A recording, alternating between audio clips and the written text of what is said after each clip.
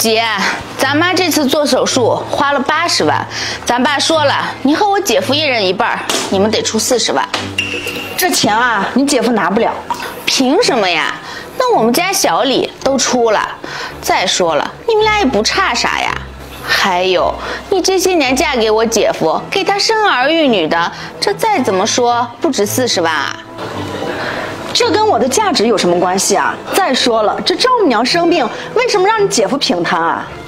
这不俗话说得好吗？一个女婿半个儿，那钱总不能都让我们家小李一个人出了吧？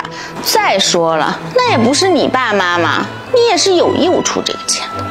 我作为一个女儿，做的已经够到位了。上次咱爸生病，所有的医药费、伙食费、住院费等等开销都是我给你姐夫出的，而且我们两个还忙前忙后的。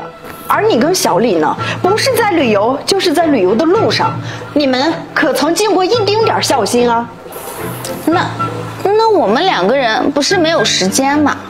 没时间？他小李有时间在外面吃喝玩乐，没时间照顾自己爸妈，可真可笑。还有，之前老房子装修，我们没跟你们要过1分钱吧？那你们当时不是不需要吗？不需要？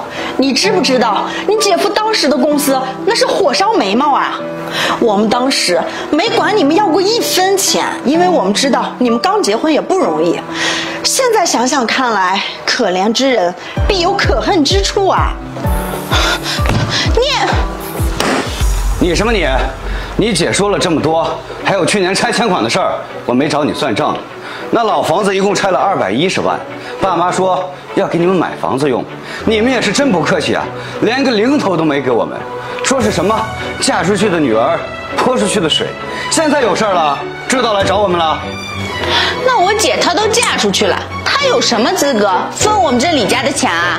对，你姐都嫁出去了，没资格分这个钱。那希望你们以后有事儿的时候也不要来找我们。那我不管，那是我姐和我妈的事儿。我就问你，今天这个钱你拿还是不拿？行，我今天就直跟你说了，拿不了。姐夫，你跟我姐，你们生意现在都做这么好了，连这点钱都不愿意拿，你们还是人吗？我们生意做得好不好，跟你有什么关系？当初我跟你姐白手起家的时候，你跟爸妈不但不帮助我们，还对我们冷嘲热讽。怎么，现在看我们成功了，就来眼红了？你不用表现出一副不耐烦的样子。我告诉你，你回去告诉小李和爸妈，就说我说的，这个钱1分都拿不了。我知道一碗水永远都端不平，但是请不要踩一个捧一个。我劝你们好自为之吧，滚！